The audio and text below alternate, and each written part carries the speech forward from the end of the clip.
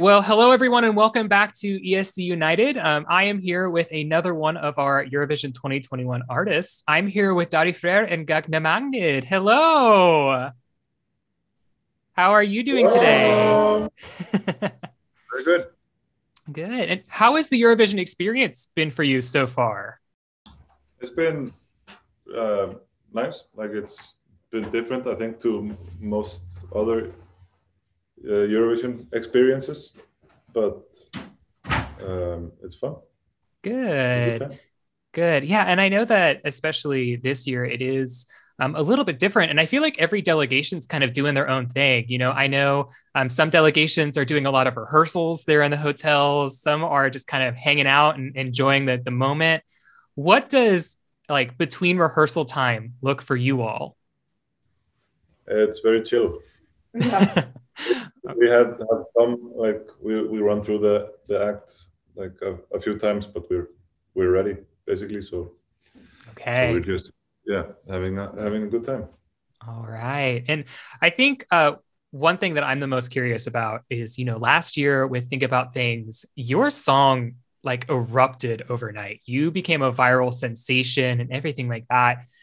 Did you expect that song was going to be so successful? No, not at all. I didn't expect that to happen. Like, even if we would have gone to Eurovision and if we would have won the competition, I wouldn't have expected it to go as far as it went.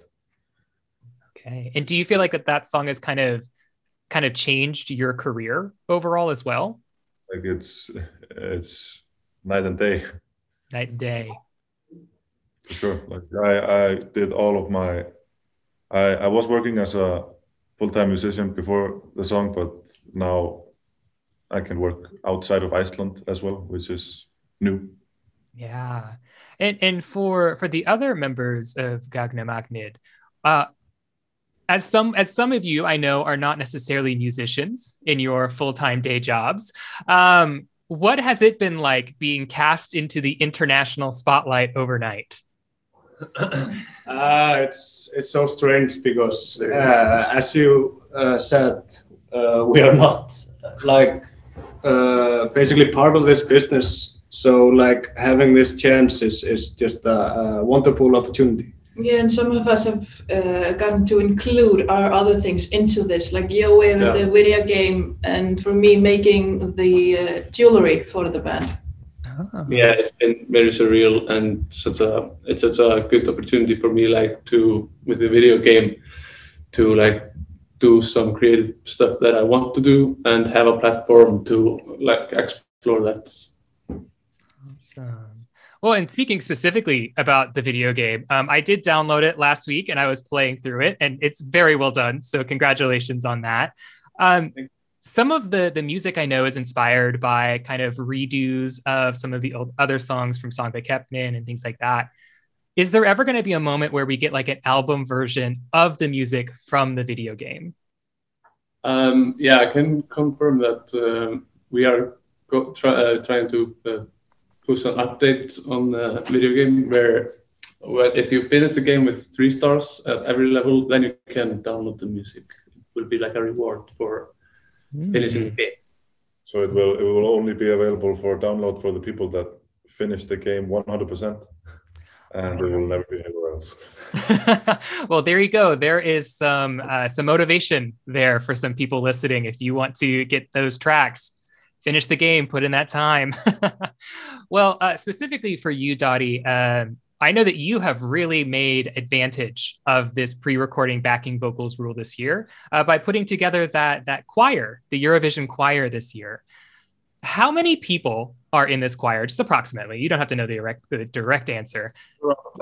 But how long did it take to get put that together? I hired a guy to put it together because I saw like very early on that I was not going to be able to have time to do that.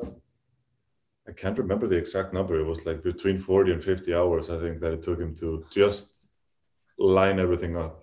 Wow. Yeah, he said you shared with us a video where he finished it, where he was like, okay, it's finished. Like he showed us the finished version, and then the camera panned to a beer. Well, I hope that you have paid him well, because it sounds really, really great. And I know that the Eurovision community was very, very excited, myself included. I'm actually in the submission pool in there. So I was very excited to be a part. It's my one claim to fame, is that I was part of a Eurovision song. Yeah, I was really, even when we were putting it together, I wasn't, like, the rules about the backing vocals weren't that clear to me. So I'm super happy that it actually got to be in the final version. So if you sent us your vocal, you are 180-ish million people are going to hear you sing. All right. Well, I cannot wait to hear myself on the Eurovision stage. I had an issue with your rehearsal. It was actually stuck in the buffering, so I actually never got to watch your rehearsal, despite being online press. So this is going to be one of those things where, like, I watch it live and I'm like, oh, hey. One of the things that I'm kind of curious about, you all are known for a very specific type of branding. We're seeing it here in this interview, your kind of 8-bit style with your faces and everything. So how did that branding kind of come about? And how many versions of your face do you own in your closet? It came from the instruments in 2017, because you're not allowed to play instruments in Eurovision. It all has to be on the backing track. So from there we made the computer instruments, and then we got the computer aesthetic, which led to the pixelated faces. The color is, we wanted to have a color that nobody really uses too much, so we could, like, have it our own. And there are 4 different versions, 4 different outfits. There's this one, there's the one we have on stage here, there's the one we had on stage last year, and then there's the outfit from the music video, which Lovísa Tómasdóttir made for us. She also makes our stage outfits now. And then I have this cup. You have socks. My suitcase. You're wearing the socks, I have right? 2 different versions of Bring socks. out the socks, my friend. Oh, okay. I think that's. Sorry. Suitcase with her face. Suitcase. Oh yeah, and there's the black sweaters as well, the hoodies as well. Yeah. Those Yeah, have outfits true. on. So With the Gotcha. I have 2 video games with my face. Kind of 3 video games with my face. There you go. All right. I was just curious, because you see your face like all over. Yeah, there's cars also. There's 2 cars, and there's a bus in Iceland. Actually, Yes. 2 buses. I saw the buses. They look, those wraps on the buses look really, really, really good. I have 2 like small smart cars in Rotterdam. Awesome. But, they're here.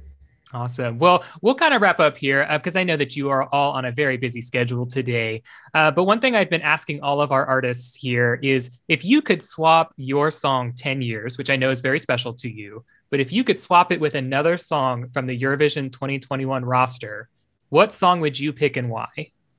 Is this? Can I say that I wouldn't? That if that's what you want to go with, then certainly. If I could swap with one other song, I would still not do it. Okay. All right. There you go. If I had to, I think I would go with John's Tears, because you could sing that. I don't know. I could sing it, but I couldn't sing it as well as him. No, true. Okay. Just something fun, something that's a little bit more of a challenge for you then. All righty. But then I would have to learn Ukrainian. Yeah. Yes, which is a bit of a challenge. Well, alrighty. Well, like I said, I know that you are all busy, so I will let you get on with your day. Again, thank you so much for joining me and giving me the opportunity to talk to you. It means a lot. Big fan here. But have a great rest of your time there in Eurovision. I cannot wait to see you in the semifinals and watch you perform, and can't wait to see what you do after Eurovision as well. Awesome. Thank you so much. You're welcome. Bye. Thank you. Bye.